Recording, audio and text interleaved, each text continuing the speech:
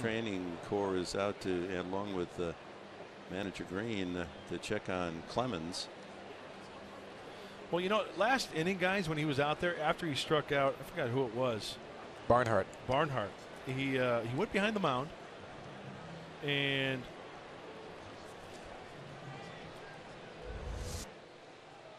this was after the completion of the inning. Yeah, and you could see him, and might even been Peraza that you could see him rotating himself a little bit. Then he took down Barnhart, but that's what you're worried about. They had conversations after the inning was over. Because after that one, looks like he doesn't want to stay. Everyone else stays on the mound, and he's walking slowly off the field.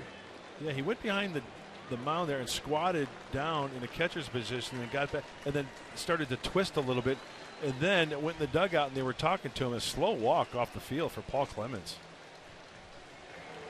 Well, you're mindful of Colin Ray, who goes to Miami, and he started last night, and he had to leave the game with arm problems as pitching change made here at Petco with the Reds leading 2-1.